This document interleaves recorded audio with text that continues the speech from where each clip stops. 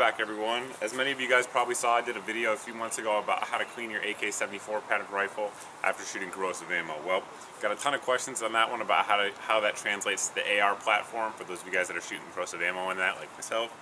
And today's video is basically going to be how those techniques I used before translate into the AR platform in detail. So basically, without further ado, let's get started. The first thing I do, as soon as I'm done shooting out here, we're still at the range, go ahead and remove the bolt carrier group and the charging handle there, just on the ground because we're going to clean it anyway. This is a 1 in 5 ballast the water mix. We're going to go spray it right in the chamber, let that run out the barrel. Also make sure you get some right up in that gas block. We're going to get that a little bit more, gas tube. We're going to get that a little more here later. You just want to go ahead and run that out a little bit more in your trigger group. And I'm just going to put a little bit down here in the muzzle. Let that sit. And basically what I'm going to do now is just do the same thing to the bolt carrier group. Anywhere that there's a hole, any of those gas ports, things like that, just kind of get it in there while I'm at the range. Try to get some of those corrosive salts off the surface. And basically, I'm going to go ahead and put the rifle together, go home, and complete the rest of the steps. So now that we're back at home, we're going to do the same thing we did out there at the range. Just go ahead and press these pins right here. Start with your rear. You really don't need to, but that's the way I always do it. And you're going to pull out your bolt carrier group, just like we did before, the part that we sprayed down ballast off, and pull out your charging handle. The charging handle there, we're going to throw it in the bucket. That bucket right there is hot, soapy water. The soap is completely unnecessary in terms of cleaning corrosive salts off your guns, but the soap does help clean some of that carbon off if you use dish soap, which is what we're using there. So basically you're going to take your bolt carrier group, and I'll come over to the camera so you guys can see what I'm doing, those of you guys that are new to the AR platform. And you're going to go ahead here and remove this little retaining pin. Take that out. And it's out. I'm going to chuck that in the bucket. Now you're just going to let your firing pin fall out. It does. And what you're going to do here is take your cam pin out by pushing the bolt all the way back, and then it should just come out when you rotate it 90 degrees. There may be a little resistance. That's okay. There it is. That's going in the soapy water. And now your bolt will pull out. We're going to go ahead and throw your bolt and bolt carrier in the soapy water there. And what's happening in there is being submerged in that water. You are getting some of this corrosive salts being washed off. And what I actually do is run it back and forth just to make sure, particularly in the bolt, that the firing pin channel there, which is this part right here, is getting some water through it to rinse those corrosive salts out. Just caveat, I guess you could say, on what I talked about out there at the range. The water is what actually reduces that ballastol. Reduces the corrosive ammo, corrosive residue. So it's not the ballastol doing it, it's the water. The water is going to take that away, rinse those salts off, and in this mix it's the water as well. It's not the soapy water. So you really can do this with all water. We're just using a couple additives to make it a little easier. Anyway, what I'm going to do now is I remove the buffer from the rear. And the way you do that, I'll show you guys, is you push down on this little detent here on the rear, as you guys are completely new to the platform. And we're going to release the buffer and the spring. And that goes in the soapy water because there is a chance that there is corrosive salts on there. Now, some people will say they're not steel and it can't rust. Well, that may very well be true, but I figure it's not going to hurt anything. Next up, we're going to get in the chamber. I'm going to try to switch the camera angle here to get you a better angle on that. So with this angle, I think you're going to be able to see what we're actually doing a little bit better. First off, I go ahead and close the dust cover. I'll show you why next. And kind of invert the rifle so the top of the rifle is down towards the ground. The reason we're going to do that is we're going to take some water, some of that hot water out. We're going to run it right down into the gas tube. And if you invert the rifle, like the way I'm doing it here, it pretty much has no choice but to run down the gas tube. It's hard to get the water in there otherwise, so that's how we're going to do it. I'm going to do that a few times, run the water down there to make sure we're flushing those salts out of the gas tube. That's the big part that a lot of guys worry about with the ARs, is that gas tube. It's a little bit different than the AKs. That said, even if you do ruin it, it's about a $15 part, and it's an extremely easy part to replace. Anyway, I'm going to do that a few more times, and then we're going to come back.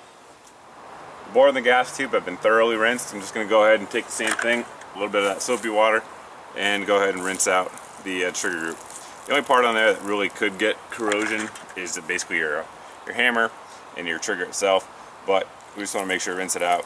That aluminum on there is not going to be developing rust anytime soon. But anyway, we're going to do that. And up next, what I'm going to do is I'm going to take that ballistol mix again. And the reason we use a ballistol is because it's an emulsifier, meaning that when you spray that water in there, the water isn't going to stick to the surface if you use ballistol. It's not necessary. Again, as I've said previously, you can just use water. But I like ballistol because it pulls that water off the surfaces, kind of a little extra protection, realizing that even if there are any corrosive residue still on there, ballistol is going to help take it off the surface. But anyway, all I'm going to do is spray it in that gas tube a couple more times, and then down in the chamber, and let that run through. And up next, we'll take it over to the table. Next, I'm just going to push that front pin out. You can do that earlier if you want, but we're just going to do that to make it easier to work with. And separate the lower from your upper. And what I'm going to do now is just let that hammer go forward. When you do so though, guys, use your thumb to do so it doesn't slam into your receiver. I'm just going to put that upside down right now on the table. We'll do it off this side here so you guys know, but just put it upside down to let that water and ballistol run out and let it dry while you're working on your upper here. So first thing you're going to do here is take a patch. This is just a piece of t-shirt, and we're going to run it through the barrel, get that started. And I am using a Otis cleaning cable, which is my preferred way of cleaning out barrels, but it is not necessary. If you guys have a rod and you like rods, roll with it, man. Do what you got to do. But run it through from the bore end to the muzzle end. Generally, you want to keep that direction for those of you guys out there. And we're just going to leave that for a minute. You can see there it's nice and plenty dirty. So let that be the upper there. And all the parts, I took all the parts out of the water that we had out before, and we're just going to dry those off. You can just set them out in the sun if you want to, but for video purposes, I'm going to go ahead and dry them off with paper towels. And just wipe them down. Very, very simple process here. We're going to set these off to the side, your buffer and your spring. We have our bolt carrier group as well. And dry that off a little bit. We're going to get into that though, a little bit more detailed here next. And take your bolt.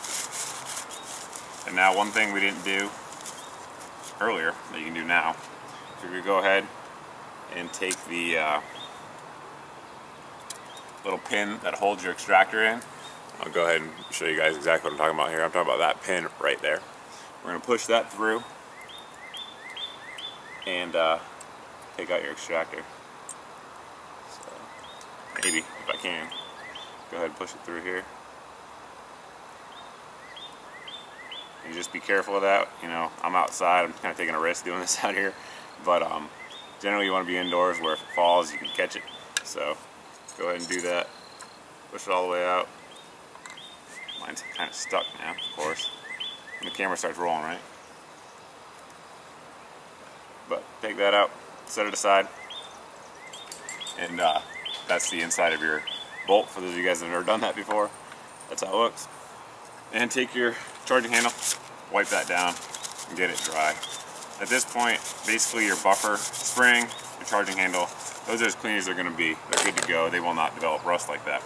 Now, what I'm going to do here for the bolt, as well as the bolt carrier, is I have canned air here because I realize a lot of you guys don't have air compressors. I do have an air compressor that I would typically use for this.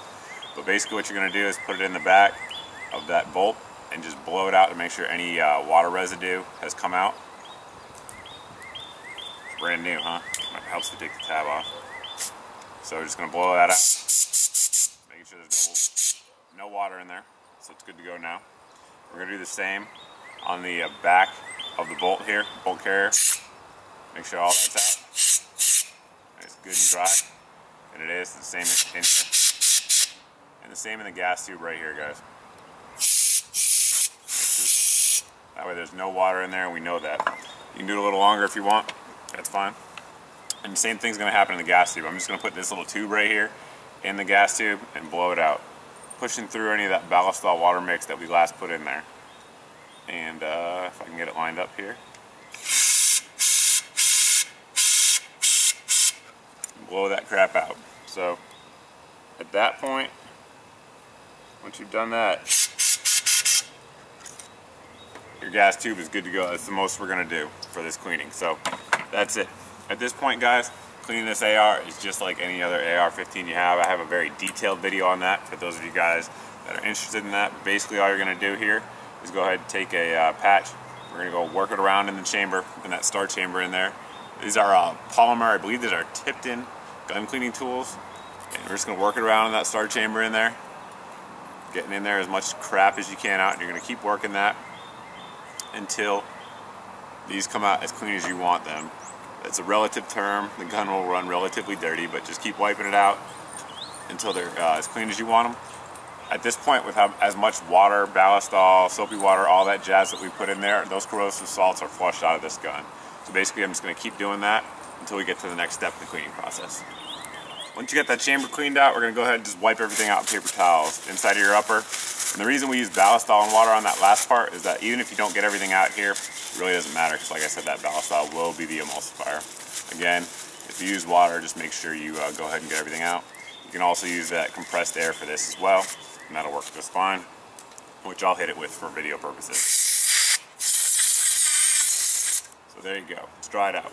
Now we're going to do the same thing with our lower. Again, it's been upside down, drying out the whole time. So go ahead.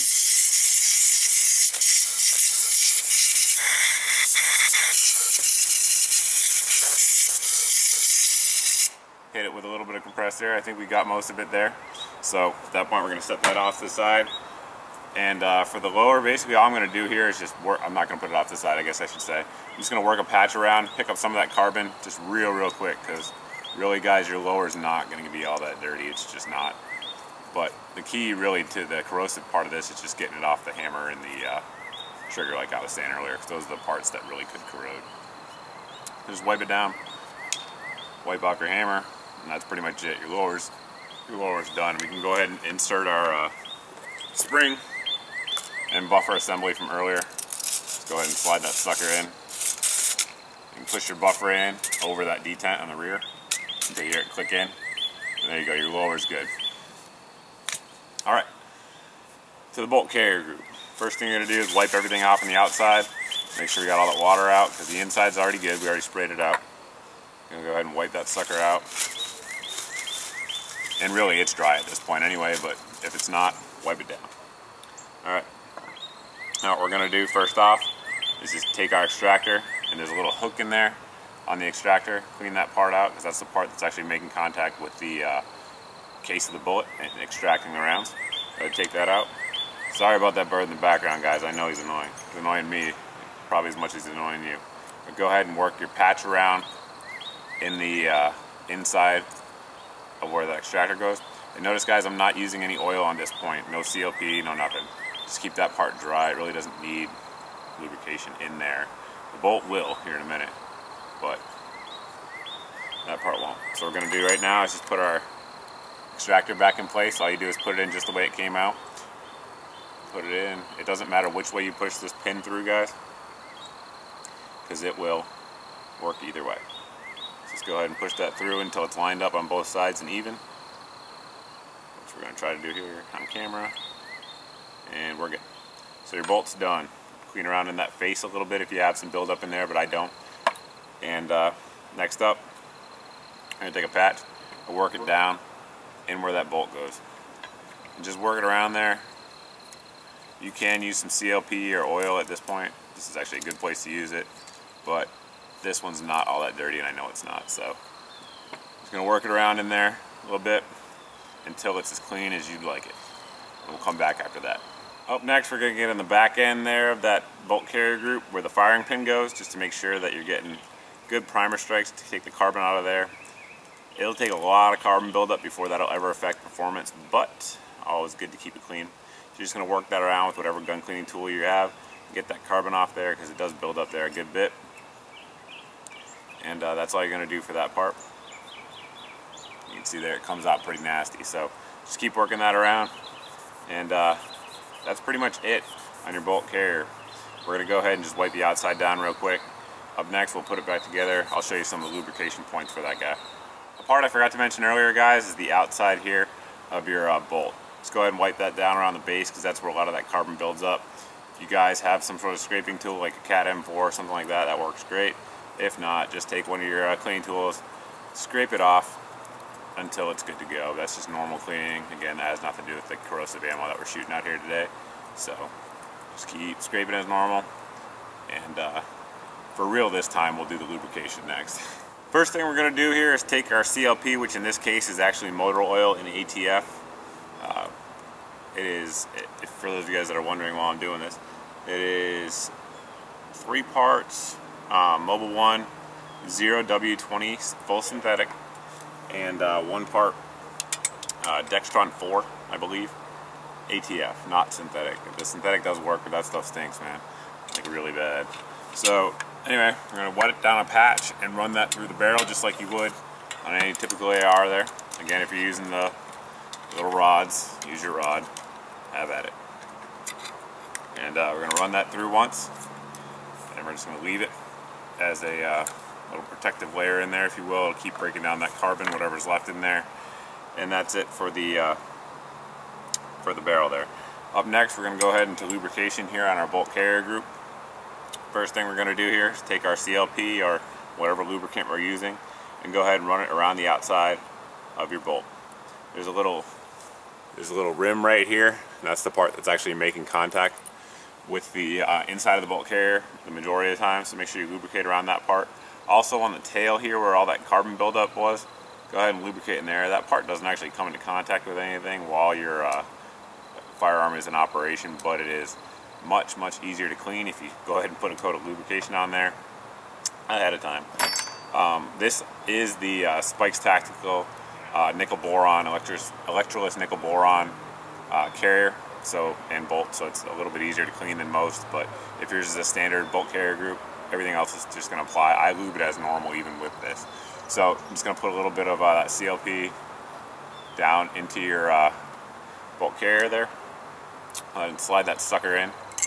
Now there's only one way to do this correctly for those of you new guys out there, and that is with the extractor facing to the right on a right-handed gun, unless you have a stag gun or something, stag arms. Unless you have a stag left-handed, all your ARs are going to be this way, so the extractor is going to be facing your ejection port, okay? Now you're going to take your cam pin, which is this little sucker right here, put a little lubrication on him. We're going to go ahead and run that down right through the hole in your bolt. And that's kind of a good way to know you did it the right way, because if you do it, if your extractor's facing the wrong way, you won't be able to get your cam pin in. It's kind of a military fail-safe, if you will. Go ahead and you're going to pull your bolt forward. Now we're going to put our firing pin in there. Just drop it down in, and it'll go all the way in. We're going to take our retainer pin that we took out earlier. I showed you the close-up of, and we're going to put it through. The way it came out, it should only go in one way, guys. So put that through to retain your firing pin and your bolt, and there you go. Your bolt is good to go, with the exception of the outside lubrication. I put it on the rails right here, which are these spots right here. And you guys, those of you guys that saw my AR-15 standard cleaning video know grease is fine on here as well. On these nickel borons, I kind of think it's a little maybe overkill, and this motor oil will do just fine. So that is your bolt carrier group lubricated. We're going to take our charging handle that we had established was already clean earlier. We're going to go ahead and lubricate it. I lubricated on all the points that are sticking up, so basically these 2 side pieces right here and the top piece, put a little drop of oil on each, and that will be, and I also put one on the inside for where that gas for the top of your bolt carrier rides in there, and that's lubricated as well. I'm going to go ahead, put these suckers back in. Go ahead and put your charging handle in so it lines up with the holes and drops down a little bit. Put it about halfway in. Make sure your bolt is all the way extended out in your bolt carrier. Put that in, slide it forward, and your upper is assembled, cleaned, good to go. We're going to take our lower here, which we established is already clean. We're going to mate that back up, make sure your pins are all the way out. Line it up here to your upper. Push those pins through. Do a functions check on the rifle by pulling back the charging handle. Release it. Put the weapon on fire. Press the trigger to the rear. Hear it fire. Hold the trigger to the rear. Cycle the action once. Release the trigger. And you hear that click. and your trigger reset, and that's how you know your gun is properly assembled. And that's pretty much it. Really the only thing I do after this is I just come back in about a day or two and check it, just pull everything apart, inspect, make sure that there is no rust in there, no corrosion already starting up. If you see anything that looks blue on these ARs, that's probably some corrosion. You want to go ahead and wipe that area off again and make sure that corrosion's not getting a chance to really start to build up and start to ruin the parts of your rifles. But all in all, guys, these are great rifles and a great cartridge that's even still in today's market still shoots a relatively cheap round, an accurate round. Just good stuff. It's good fun. It's good training. It's an excellent rifle even on itself if you want to use it as a battle rifle, I guess you could say itself. Now I'm rambling about the rifle. Anyway, back on topic, cleaning. I hope this answered your questions about how to clean that corrosive crap out of these ARs. It's not too bad, as you guys saw right there. If you don't have an air compressor, don't sweat it. Just let that part dry out and use the hotter water the better. That way it'll evaporate quicker. And let your gas tube dry out and you'll be good. Don't worry about it. Don't sweat it. The canned air or air compressor just helps speed the process along. Anyway, guys, if you have any questions about this, what I did here today on this video, feel free to post in the comment sections. If you have any questions about anything else I review here on the channel, feel free to post in the comment sections. You can also post over at my Facebook page. But as always, thanks for watching. Thanks for subscribing. I really appreciate it. If you guys like the video, click the like button. It does help us out here at the channel. And hope to see you guys in the next video.